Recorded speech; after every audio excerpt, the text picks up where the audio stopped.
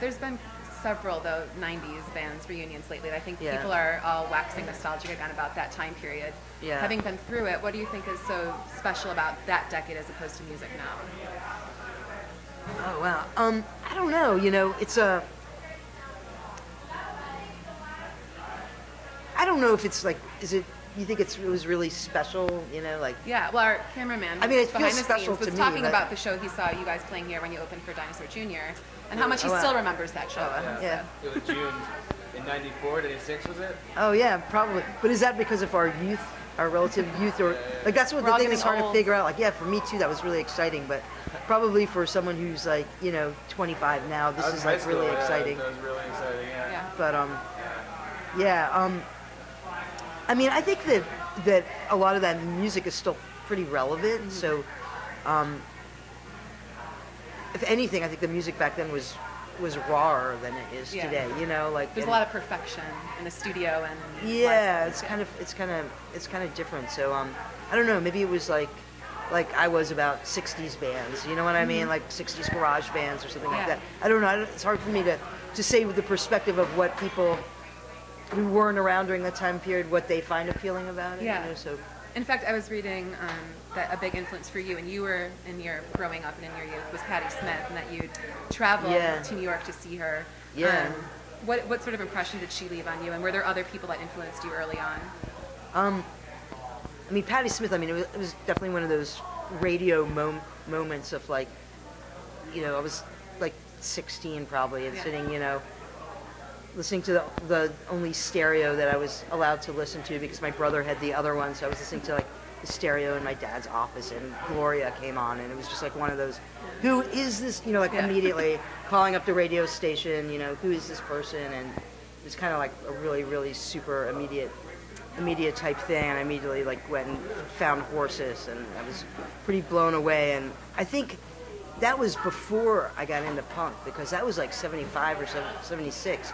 And then I saw this girl in high school who was always she wasn't really weird, but she was very mysterious, and she always wore black, and she didn't have any friends, and she didn't talk to anyone. And I always thought she was really cool, looking, and she's like a year older than me.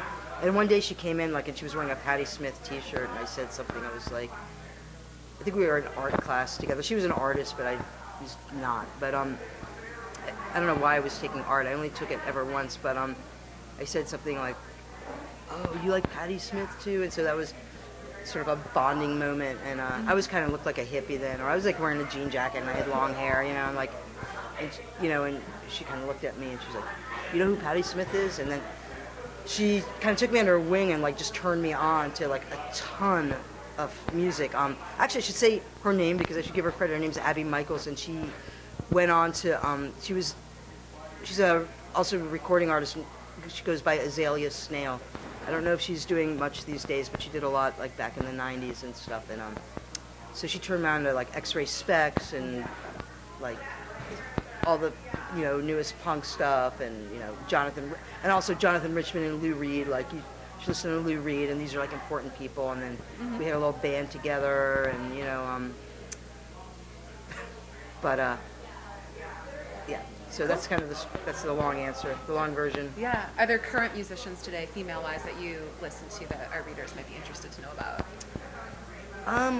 There's some really cool bands in Boston. There's a really cool band called Banditas that I like a lot, and they're kind of they change a lot. They're kind of like, it's 3 women now. It wasn't always 3 women, but now it is, and they write incredible, like, just like songs that you're just like, this must be a cover, and then it's not. It's kind of country a little bit, but not really country. Definitely sort of got a lot of gutsy, and they're really great. And there's also another all-girl band. I should say all-girl, but it's because they're not really girls, but called Fur Purse, which I think that's like the best name for, like, a band anyway. But they are, like, fantastic, and the lead singer Eve like sings and plays sax, and is just like totally like almost like a Lydia Lunch, kind of like that kind of attitude, and then great drummer and, like, great guitar player. Amy Tyson's the guitar player. I forget the name of the drummer, but she's amazing.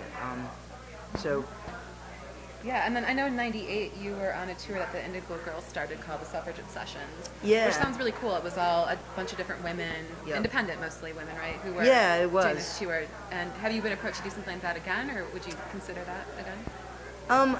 I mean, I would consider it. I think that was just definitely really a moment in time, and it, because I think like all that Lilith stuff was happening and was like huge at the Lilith Fair, and Right.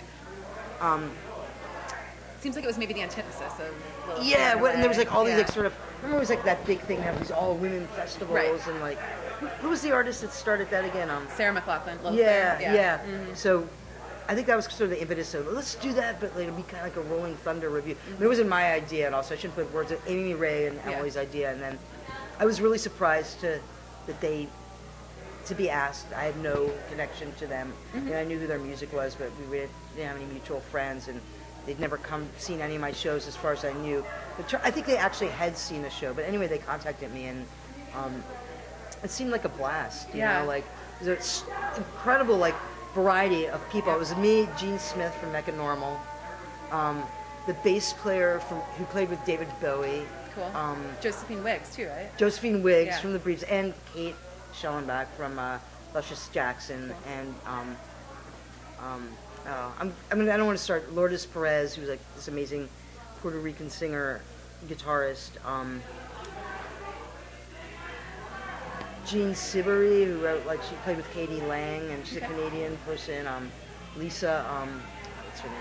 Lisa Germano. Mm-hmm. And I don't know. I'm gonna leave out. There's a ton Yeah. of people, but It'd it was be like great to have something it was like a that really again. bizarre like Yeah. group of people, and like I'd never been on a tour bus before. A lot of us never had been, and we were Oh, just really? like, wow, this is crazy, you know, and like it was really fun. I mean, I just like playing music, so Yep. of course it's fun. It was strange though. It was being in that kind of situation, being kind of like a rock star for a day, even though you totally weren't. But I mean, it was, you know, like autograph seekers, not for us, but for them, you know, like for the Indigo Girls, because they were like huge then Yeah. when the time when they did that. And I don't know, they probably still are. They've got definitely a niche audience, but. Well, and then just lastly, I know you've had a really long, awesome career in music. Do you have any advice to give to, we have a lot of musicians who read our site as well, any advice to give to aspiring musicians, female or otherwise, about what they can do to sort of, especially in this industry, sort of make their mark? Yeah.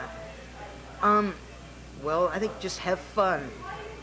That would be my advice. And, you know, don't let yourself get frustrated. I mean, there can be, everything is very cyclical, so like there'll be up times, there'll be down times, and you really, you know, need to be doing it because it's what you love to do, and keep that in mind, and and don't give up. I think like a lot of people give up, and you know, just that would be my advice. Awesome. Well, that's very good advice. And everyone pick up 6, and thanks for talking with us. Yeah, thank you. It's a pleasure.